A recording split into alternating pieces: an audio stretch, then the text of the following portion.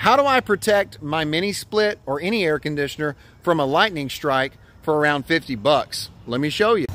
This is the ICM870. This is a surge protection device that can be installed at the disconnect, at the unit, or at the breaker panel. And it's around $50 online. Just finished installing the ICM870, and I did a how to install video down below. If you want to learn how to install it, go check out that video down there.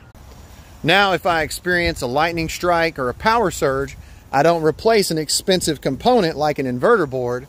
All I do is replace the ICM870. Let me show you guys the studio. This is where I get down. There's the wall mount air handler. This is where we play a little bit of music. Stay healthy, stay happy. Go check out that install video.